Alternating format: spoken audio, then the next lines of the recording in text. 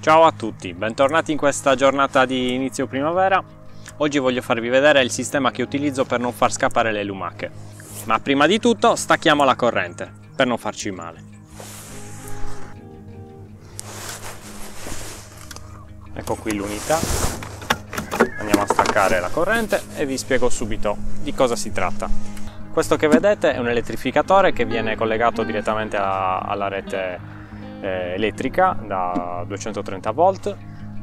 Volendo in mercato ci sono anche dei modelli che sono compatibili anche con l'utilizzo di batterie autonome che possono anche essere caricate attraverso pannelli fotovoltaici qualora in campo non avessimo chiaramente l'accesso alla rete elettrica.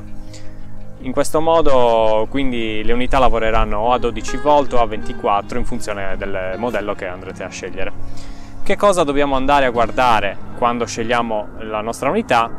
Innanzitutto qual è lo scopo. Nel mercato possiamo trovare tantissimi modelli in base al tipo di animale o alla selvaggina che vogliamo tenere lontano dall'allevamento. In questo caso non dovendoci essere una difesa contro degli animali predatori, ma è semplicemente un deterrente per la fuga, diciamo che l'intensità, l'energia erogata dall'unità può anche essere inferiore a quella che io utilizzo.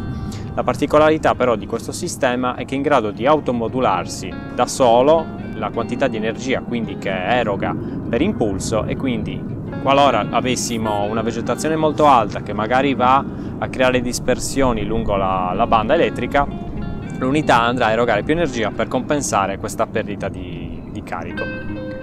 Per la recinzione elettrica ho scelto una banda a 4 lamine in alluminio, sono fatte così di fabbrica, quindi si può soltanto scegliere semmai la distanza tra loro oppure la larghezza della banda.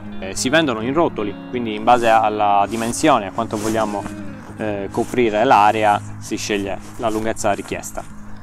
Andremo quindi a collegare, una volta che abbiamo installato la banda lungo il perimetro interno chiaramente, nelle due lamine alternate, quindi la prima e la terza o la seconda e la quarta, andremo a collegare direttamente l'elettrificatore che erogherà l'impulso in queste due bande. Nelle altre restanti bande andremo a collegare un cavo di terra che quindi andrà a infilarsi con un paletto nel terreno e quindi a disperdere questo impulso. La cosa importante è evitare che le due bande adiacenti vadano a contatto tra di loro, perché altrimenti scoccherebbe una scintilla ogni volta che parte l'impulso in tutto il circuito. Questa prerogativa chiaramente permette quindi nel passaggio di una lumaca o di qualsiasi altro insetto che il circuito si chiuda e quindi di conseguenza che la scossa faccia da deterrente al passaggio dell'animale, nel nostro caso il mollusco. Molti sono titubanti sull'utilizzare questo sistema di difesa perché si ha la paura che la corrente possa uccidere le lumache.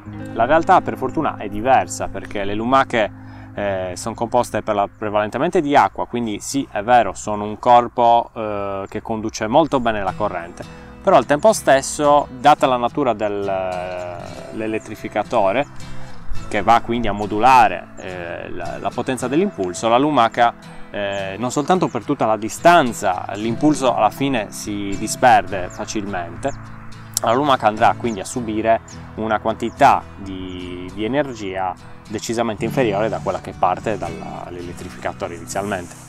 C'è da dire anche un'altra cosa: le lumache di giorno, soprattutto nelle giornate assolate, non si muovono, quindi l'elettrificatore stesso non avrebbe funzione durante la giornata.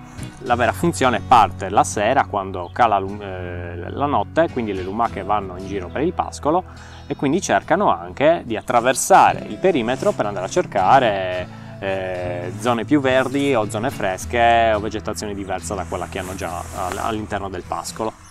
Quindi in allevamento quello che bisogna temere di più è l'umidità, perché è l'umidità stessa che incentiva le lumache a muoversi nell'ambiente, ed è proprio l'umidità che riduce anche la possibilità che l'impulso sia troppo forte per il singolo mollusco, perché l'umidità aumenta la dispersione dell'impulso durante la sera o la notte.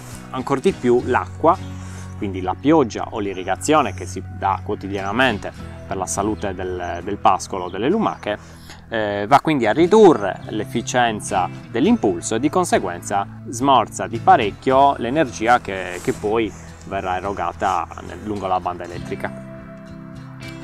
Come sistema è un sistema molto semplice, non richiede particolari manutenzioni, perché una volta installato, a meno che di difetti di fabbrica in cui magari si possono vedere dopo qualche anno qualche punto di ruggine, ma si può tranquillamente passare con un prodotto apposito per pulirlo.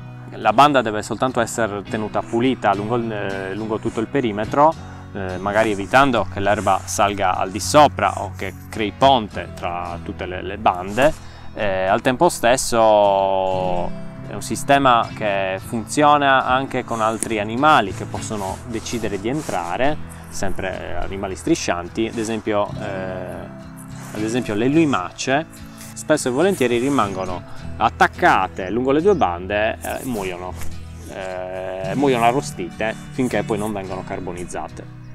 Nulla di grave, perché le lumache sappiamo che sono antagonisti alimentari delle nostre chiocciole e quindi di conseguenza avremo una popolazione minore di questo fastidioso mollusco che va a togliere il cibo alle nostre chiocciole.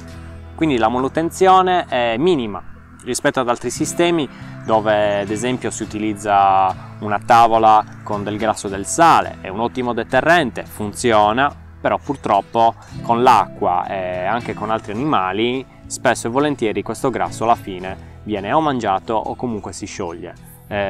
Oltretutto non sappiamo gli effetti che possono avere questo rilascio di sodio nel terreno, che come tutti sappiamo il sale non è amico del terreno. Un altro sistema molto comune è l'utilizzo delle balze, che a mio parere sono inutili perché non fanno da deterrente, non creano neanche minimamente una barriera o un ostacolo per le chiocciole, che riescono tranquillamente a passare sotto la balza, perché di solito si tende a fare una rete con una balza o con una doppia balza.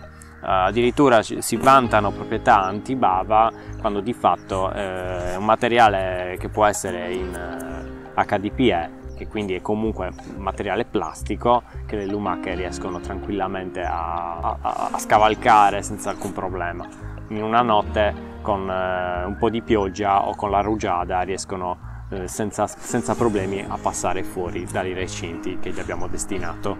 Inoltre, dovendo quindi andare sempre durante i forti temporali o le piogge a raccogliere le lumache fuori dal recinto, c'è chiaramente un grandissimo dispendio di tempo e di energie per andare a raccogliere le lumache, le chiocciole che sono uscite, per poi reinserirle nei nostri recinti. Con questo sistema le fughe sono zero, abbiamo il vantaggio di limitare anche un po' la popolazione di antagonisti alimentari, di dedicare il tempo risparmiato a tutte le altre attività che richiede questo genere di allevamento.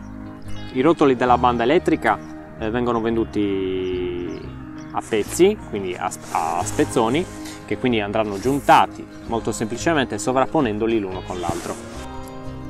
Ecco qua un semplice esempio dove le bande vengono sovrapposte, congiungendo bene le lamine. In questo modo l'impulso ha la possibilità di passare senza ostacoli da una parte all'altra, senza bisogno di mettere dei raccordi o dei giunti aggiuntivi. Qui invece abbiamo il dettaglio dell'attacco con l'elettrificatore, quindi abbiamo la fase che arriva sulla terza e sulla prima banda con dei semplici mammut che vanno a collegare quindi tutte le lamiere interessate dall'impulso. Il cavo chiaramente inguainato per evitare dispersioni nel terreno nei pressi delle altre lamine. E per questa volta è tutto, vi aspetto al prossimo video. Ciao a tutti!